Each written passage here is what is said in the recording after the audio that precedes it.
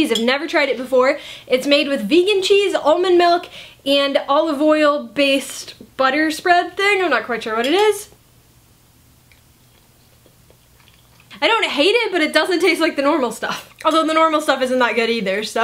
Anyway, thanks for watching the video, guys. I made it in the style of my favorite director, Edgar Wright, and I hope you guys enjoyed it. If you did, give it a thumbs up. I'm gonna try to do more cool filmmaking techniques in my upcoming videos, so stick around for those. Subscribe if you're not already subscribed, and I will catch you guys later.